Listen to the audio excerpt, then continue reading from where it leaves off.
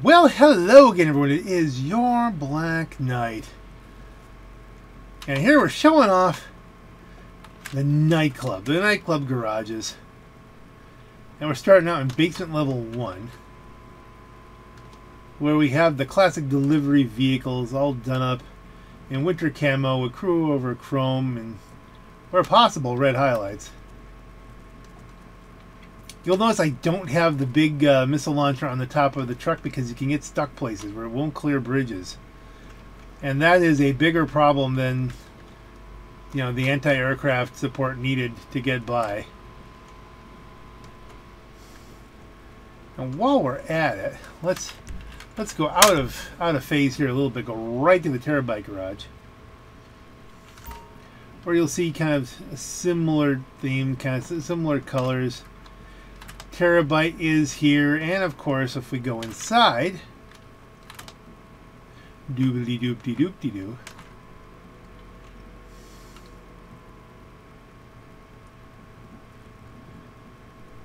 we have an oppressor marked douche, which is not done up in. This is kind of, I think I had this set up as the Lemonade Man kind of themed sort of deal, because if I was going around psychotically using the oppressor marked douche, I'd probably be dressed up as the Lemonade Man. Should I have done? Should I have them match? Should I repaint this? That's a question for another video. Should I repaint one or the other? Should I make this the Lemonade Man Terabyte, or should I make it a crew over chromed, you know, douche-mobile? I don't know. But we're just gonna get that out of the way. Then we get to more complicated discussions of vehicles, shall we? Alright, let's go into the proper viewpoint here. This floor is a bit of potpourri. And we'll go around here. I talked about both these cars. I got them for free, of course, you know. We have the Night Shark. This is done up in Lemonade Man, Lemon Lime colors. This became more of a St. Patrick's Day special. What is that? The Revolter. This is my St. Patrick's Day Revolter, plus they originally matched. Then I duded this one up because I needed something for St. Patrick's Day for sports car races. It's a quick car, but it has some weird physics stuff that goes with it, with the jumps. So you gotta be kind of careful. It sometimes just doesn't make the jumps, but it is what it is. And so again, these are two cars. Boy, it'd be expensive to replace them, and I got them for free, so my tendency is to keep them. A more recent acquisition is the Alpha, which is done up in a lovely red. Again, it's a removed car. This is a FOMO car, so it's one of those things that we keep because, well, first of all, I really like the Alpha. It is a nice drive. I tend to actually drive this one regularly. It's pretty cool. And now we have the Crossfire. Crossfire is also another good car. Crossfire. It's a full assay. The real car was a Crossfire. My dear Uncle Butch had one of these for a while. He had an actual Crossfire in this color. And as you can see, the custom plate, Sick Ticket, that was one of the bands that he was in, was Sick Ticket. Spelled, well, the ticket was spelled out, but sick, like as in without ticket. And yet, Sick Ticket, the pun was there. You know, that's one of the places I got my love of puns, was, you know, my mom's cousin Butch. I desperately miss him. He's a really good. So I keep this Crossfire in honor of my Uncle Butch. Really good guy. Devastate. Gotta love a Devastate. It's just lovable. It's very high speed. This does come out to the track periodically. I haven't done it in a while, but we are due. It's definitely due. I do love this car. It's just lovely. Well, I mean, not lovely. I mean, that is, I imagine, a very functional aerodynamic nose, because this is based on a real car. Someone did this for a reason. But wow, okay. We got the 4th of July special, which is my lowered and drop top chino custom kind of thing, which I've had this one forever.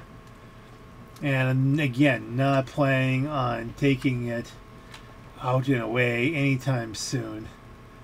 Gotta love the all-American chino. Custom Voodoo. This has had several different iterations. This is This was done in black and yellow and different other paint schemes, and then I was just going to make it a plain Jane brown, but then I saw how the contrast was so good with this, you know, custom livery, and so I matched up the wheels, and man, that does look good, does it not? If you don't think it does, well then I'm sorry, I think it does. It just is what it is. We'll have to agree to disagree. So I've got myself a custom Voodoo. This car, I believe, is removed, so I'm keeping it. But this was kind of a funny thing. I actually saw an Eclipse that looked almost exactly like this on a road trip to down in North Carolina, I think. Was it on the Carolina trip or the Florida trip? One of the two. This was in the parking lot outside the hotel. I thought, I have to recreate this because reasons. So, that's what they call it in the game. The Penumbra. This is the slower Penumbra. Not the faster Penumbra. This is just a regular Penumbra that reminds me of a car I saw in a parking lot. So there we have that. Not planning on getting rid of it. Okay, so now we have a couple done in nightclub livery, in the purple and gold of the Tony's Funhouse. And Futo, obviously. This is, I believe, my original Futo, which has seen many iterations and paint jobs, but I believe this is the one, the original Futo that I grabbed off the street. And that's not going anywhere. So we got that. Another Patriot. I know you're saying, wait a minute. Another Patriot? Yes. This one has the side pipes, which you can't get. No, are these the side pipes you can get? That's right. I think these pipes you can get. So this one might be built up. This might not be an extraordinarily rare one. It's just one of the things you can do nowadays. I did not put the non-functional lights on it.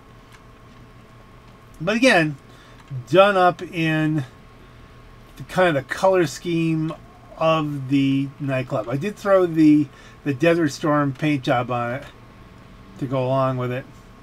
Because why not? I say again, why not? I don't know. It's I don't remember the full thought processes behind this one. There's probably a video. Okay, next floor. As we go up a level into B3, now you're finding kind of the more classic builds down here, the more classic cars. We got the Joker. I think you can see where I'm going with this. The Joker Mobile. You gotta like it. It's cool. That's why Roosevelt Valor, because you get more customization out of a Valor. This is my other Frankenstein. We need one for the custom what you call it, the classics down here. And you'll notice this is just black with the flames. Would have made it a black interior, but you can't change the custom interior on this. But I just wanted one that was that classic flames on black Hot Wheels kind of build. And again, the car sounds great. It looks great. You can't.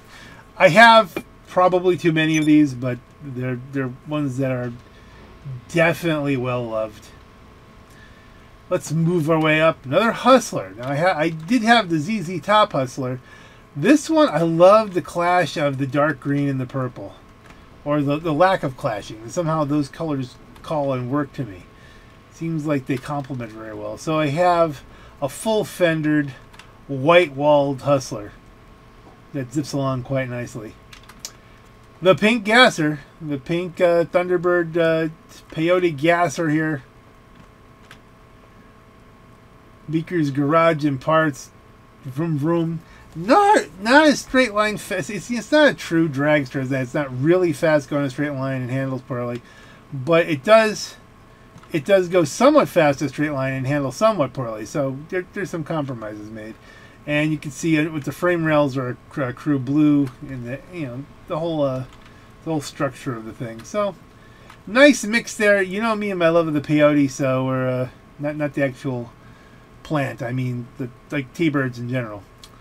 So that's that. We're not getting a spot out of this. Now this thing here, you see, it's another what you would call it? What the hell? The hot knife.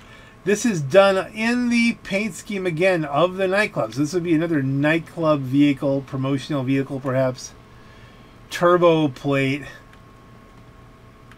I'm not gonna do anything in a race, but it looks pretty, and that's what most of these cars here are to do, is to look pretty. Blade, though, this has won me some races. I have won races with this, and quite fond of it. It's really a nice driving car, and again, you know, Blade is de rigueur. If you do any muscle car racing, and there comes that day where you're like, I'm tired of racing the meta, this will still do you very well. Like even on Cluster Struck, like, yeah, it'll struggle with the turns, but it accelerates so well out of the turns. It really does hold its own. It's a very nice car. Regular peyote. This has had a few iterations of paint jobs and stuff like that, but this is, I believe, my original grabbed off the street peyote from back in the day. I've had this a long time. Very fond of it. And as you can see here, I have a custom Tornado. I'm trying to think, come up with other words other than Tornado. I'm like, no, that ain't it. You can see it's in the same paint scheme here. I have thought about throwing a different livery on this, and that may happen yet. But this was like, well, I want to do this. I want to have one. We'll make it look like that. They look good. It looks as good as another. There's something about, like, you know, whatever gray I've chosen here, it does make it look good. And I think the paint scheme and the wheel scheme here kind of offsets the fact that the wheels are a little too small on the Tornado Custom, in my own opinion. They just don't fill the wheel wells very well. But it's more noticeable on different color schemes. So this dark gray tends to help. It looks a little bit better to me. I agonized over this one for a while. Very funny story. I did not realize that the Tornado Custom was a convertible. I just thought it had a rag top. And I thought, well, how come I can't get the other top colors? You know, I didn't know that. You know, it's one of those things that once you make it a custom, you get a convertible top, so it does go down. But that was hilarious. Now we've got the Hermes. This is a throwback to GTA Vice City. Not only is it the Hermes, it is set up as a gang Hermes. This the Cuban's car? Yeah, I think this is the Cuban's car. It's a Cuban Hermes. Once again, I love the flames over black. The flames over matte black. I think on my other character, I might have a Haitian voodoo, but obviously not on the same character. Oh no, you can't put them next to each other, right? Although I do in my garages in GTA Vice City. Should I do a GTA Vice City garage tour? I wonder if that would interest anybody. We may do it at some point. We'll just see what happens. Then you got, of course, the Mamba. I was saying Tampa. I'm like, it's not the Tampa. There's so many cars. Yeah, so you have the Mamba, and I've got the Mamba done up exactly like the car you get when you do one of the business battles. This car falls out of a truck, and then you bring it here, and the car disappears, but you get to keep the stuff that was in the trunk. Oh, why wouldn't you keep the car? I mean, just for traceability and all that, yeah. But, I mean, wouldn't the temptation be there just to keep the darn Mamba as it is? And that's what I've done here. I've kept the Mamba in some... Not really. I mean, I just bought the car and painted it this way. But, I mean, the idea is, roleplay-wise, we kept the car. And so... let us move on. Okay, level 2. Let me see, am I recording? Let me make sure. Okay, level 2. Now this really gets into the whole nightclub. And who would you have at your nightclub? Well, you'd have Johnny English, wouldn't you? Or in this case, Mr. Bean. Got a little Rowan Atkinson reference here. So here's the Beanmobile. Only done up for racing, as you have to have it done up for racing for ISI Classic races. This is, of course, you know, something that I use regularly whenever those are available. And that's certainly, we're not getting a parking spot out of this. Coquette Classic here. Is it a classic? Is that what they call them? Yeah, Coquette Classic. This one is done up, of course, just like the one from The Spy Who Shagged Me. And speaking of The Spy Who Shagged Me, you see we have kind of a match set here between the Swinger and the Coquette Classic. Yeah, they'd be at the nightclub, baby. Yeah. You can see that. I mean, that makes sense. If you're going to have these cars, park them at the nightclub. Now, this car actually is an homage to a black Porsche that's owned by a good friend of mine, who's a really, really complicated fellow. I mean, he's an engineer. So they go, well, he's here. That's all you need to know. But he's also an artist. He can work with, fine stones and does jewelry. He's a rock collector. Does a lot of work with glass. And then he somehow was involved with a lot of musicians, and he's actually, you can see him out in LA at the nightclub is where he's been, in his past. I think he hangs out, I want to say, with, he knows the bassist from Disturbed, wherever the Christian one is. He knows that member. He knows some band guys. He knows some producers. He was involved with some art stuff with racing teams and music and a lot of different things like that. And he's working to be a minister. So especially focusing in music ministry. So he's a very complicated guy, but he's also extremely humble and doesn't tell anyone he has a Porsche. He refers to it as the black car. We're called it Black Beauty. He's retired now, but many times I've gone to pick up the Jamaican food in Black Beauty, and it was always a nice experience. I wish I could get the tan interior in it. Unfortunately, can't change the interior on these cars, but yeah, there's a nice. It's an early 2000s aero kit, factory aero kit Porsche. Really nice. So I have that here. Then yes, of course, we have the Hateful machine. With the license plate Hateful. This was recently in one of Bruffy's videos. It made it in right after he got done taking the thumbnail. I got my my Swift Bravo, Swift Flying Bravo helicopter into the thumbnail for the one video, and then I was trying to bring this over but then they finished and blew everything up. And then this got blown up as well. I don't know if you ever saw the fact that it says Hateful on it. I forget. I think the F620 was hateful back in the day, but compared to a lot of stuff now, it's not that bad. I mean, in my own opinion. And yes, that is an attempt at Bruffy Orange. I'll never know if I got it right or not. But I could see Bruffy, either Bruffy's at the nightclub or RDT borrowed it to go to the nightclub. That's why I'm running with this. Now, if Nas were here, he would definitely be in a Miata. There's just no way around it. So this is the story I've got, and I'm sticking to it. So some of them are here at the nightclub.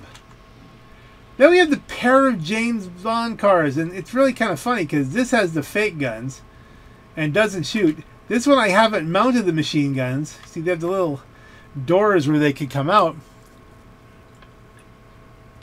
But if you mount the guns, then it looks just like that one. So I figured, well, let's keep it separate. And the other trick of that is those car-mounted guns never really work all that well. So this one has the oil slick. That has the fake guns. This is the JB700. That's the JB700W. And then you can imagine there's some Casino Royale stuff going on here, like in the one movie where there were multiple James Bonds. One with some were more fake than others. I haven't seen the movie. I've seen clips of it. I have to go through all that. That was Peter Sellers was in that. But so we have a couple JB700s. We have the Ardent, and this Ardent is set up like the one that James May used in the Argentinian episode where everybody tried to kill them. And I would like to think if you got it back, yeah, it does have guns on it, and they probably could have used that then as everyone was trying to kill them. The entire mobs of people. Not that they would want to like machine gun the ankles of everybody who was trying to kill them, but like, if you really got backed into a corner, it would have been nice to have. But yeah, very nice car. I'm very fond of the art. I had this before they made it raceable. It is now raceable. It's still not quite the pace of the top two, but it's not bad. You can get by with it. Very nice, happy with the Ardent. Now the Paragon R here. Is this the R? This is the Paragon R. This is a good runner. I have it here because it's very British and everything else is so British, and why not just have it here? It's whoever be driving this would also be at the nightclubs. Who takes a race car to the nightclub. The kind of people who go to nightclubs. So that's one of the things I have here. This is a keeper. Gotta love the Paragon R. Is that removed? Can you get the Paragon R now? You gotta be able to get the Paragon R, don't you think? Two-door. It is a two-door, right? Dooby-dooby-doo.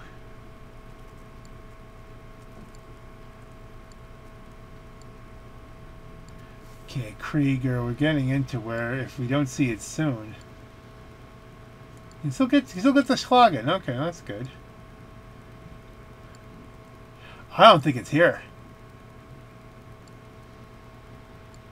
No, the Paragon R has been removed. So, I mean, you know, obviously we're going to have to keep that. And now, you got the, whatchamacallit, the Rapid GT Classic. Which I have done out, you know, done up as far as a James Bond car from, what was it? Which James Bond? It was one of the Pierce Brosnan ones, I think. Pierce Bronson. Brosnan? I don't know. But they had a brown Aston Martin in one of those. It's the one where you get it hits the button and he gets skis on the front or something, I think. I forget. That's the Living Daylights? Might be from the Living Daylights. So yeah, another James Bond reference here. A lot of it's very British kind of thing. Oh, by the way, the guy who owns this car, in case you think that's not British enough, he does have an E-Type. So I don't know that it's running yet, but it is an E-Type. So we've got one more floor to check out. That is the main nightclub floor. I knew that there'd be someone kicking a fuss over the tab. That's why I saved this for last. And here you have the limo done up exactly as the other Patriot was in the colors of the nightclub. With the license plate blank. Actually, my brother-in-law had that license plate for a long time. You know, someone writes, well, what's the license plate number? Blank. It causes all kinds of confusion. Fuss over the tab. That's better if we go in above, right?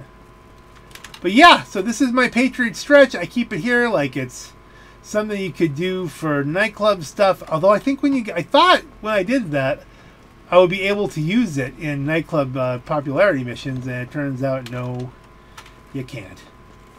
You still get the white one. Let's open the safe and grab some cash, and then we'll throw a guy out. I am running in passive mode right now. That's why I was sure to get the throw the guy out mission as opposed to the go drive someone to the hospital mission.